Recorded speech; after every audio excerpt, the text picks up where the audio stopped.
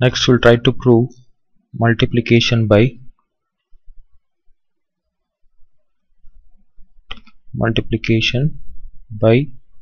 exponential.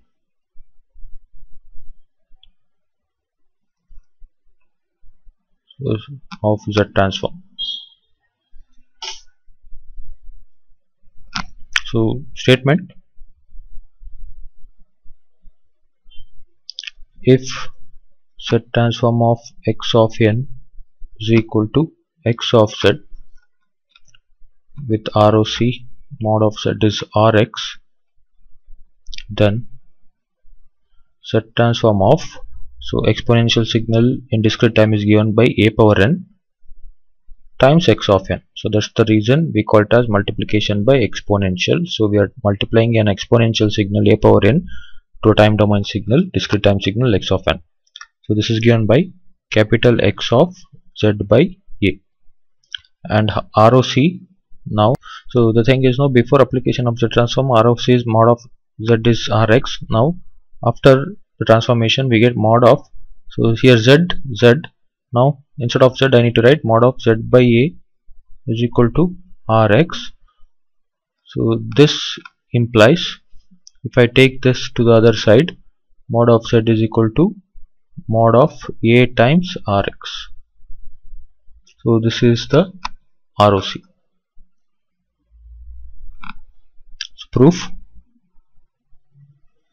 So from the definition of Z-transform, we have Z-transform of x of n is equal to summation n varying from minus infinity to infinity x of n z power minus n.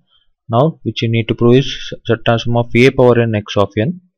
This is equal to summation n varying from minus infinity to infinity a power n x of n into z power minus n. So this is equal to summation n varying from minus infinity to infinity x of n. I can write it as z power minus n, and a power n I can write it as 1 divided by a power minus n. So this is equal to, I will take minus n to the outside the bracket, summation n varying from minus infinity to infinity x of n z by a whole power minus n. And this, let me just show you what's happening here. See, if summation n varying from minus infinity to infinity x of n z power minus n is equal to x of z, so whatever we have here, that as it is we are writing here. Okay, so therefore what will be the summation n varying from minus infinity to infinity x of n z by a whole power n minus n will become x of, so whatever we have inside the bracket, that as it is it has to go. So right, so therefore I can write from this statement, I can write this as capital X of z by a, and mod of z ROC becomes mod of a into Rx, which we have shown here.